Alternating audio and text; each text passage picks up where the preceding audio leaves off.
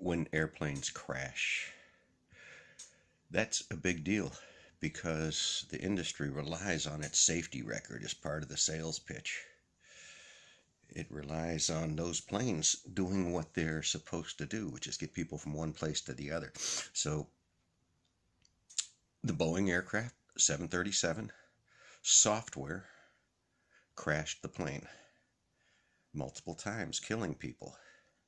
It was a piece of software that made a decision that the pilots didn't even know about. Apparently, they weren't trained that it could do that.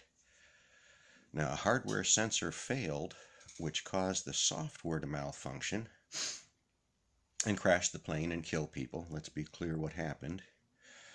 So, how do you get there? Well, the airline industry itself is based on things you've heard of. It follows rules. These are ISO, international standards. Remember these ISO9000, 9001, 9002 commercials? The little emblems you see down in the corner of some goods? Those are standard procedures. Those basically create rules for business and machines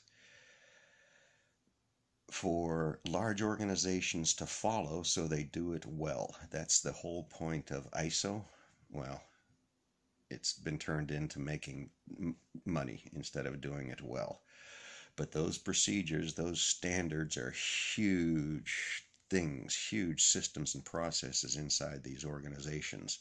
So under their ISO 9000, since they're it depends on what division they were classifying under, but they're under one of those ISO 9000 standards. 1, 2, 3, I don't know how many more they've invented since. Underneath that is software methodology, which is how you build software for very complex critical systems. So the premier that I know of, the best methodology is inside a capability maturity model, another part of business processes. This one is purely around software development, writing software, testing software, certifying software, making sure it meets requirements and laws and everything else that goes on.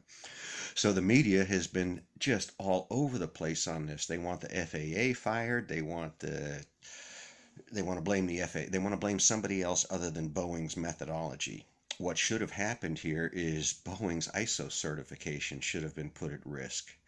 Their capability maturity model should have been assessed, and the software methodology that got to that bad decision that killed people, how that was made. That they had multiple occurrences of it is concerning. Especially given the time frames in between the occurrences. They had time to do something about that. But the media has made it all about something else. That's all I can see in there. A piece of software killed people. All right? That is what happened. Period. Now, stories inside of Boeing that they outsource for $7 software developers overseas could be very true. I don't doubt it. That's what this industry has done. They have found the lowest price bidder. And that's usually not American labor, especially in this IT stuff. But the complexity overwhelms some of these folks very easily. I've worked with these organizations in large scales, and they can fall apart pretty quickly because profit, right? Making money. The amount it costs to test these things. In order to test a piece of software like that, you have to have real-time systems, testing systems, able to simulate what can go wrong. Were those tested? Were those thought of? Now, inside that ISO process is program and project management. There's also a chain of signatures and authorizations. So all of this stuff, to keep that ISO certification, all of this stuff is written down somewhere in those corporate walls. And frankly, they're acting criminal now. Back then, they weren't acting curious. They were cover our ass, make excuses. So despite all the other Boeing stuff going on, that base issue that caused those plane crashes seems to be getting lost somewhere. Probably because there's billions of dollars in liability. When someone on a software certification chain signed something they shouldn't have, they overlooked requirements, they didn't know requirements. That pitot tube, the instrument that caused the problem, is a known challenge in avionics. It has been since I learned about the things 40 years ago. They haven't changed that much. It's just not the way it works. So something failed in software miserably and killed people.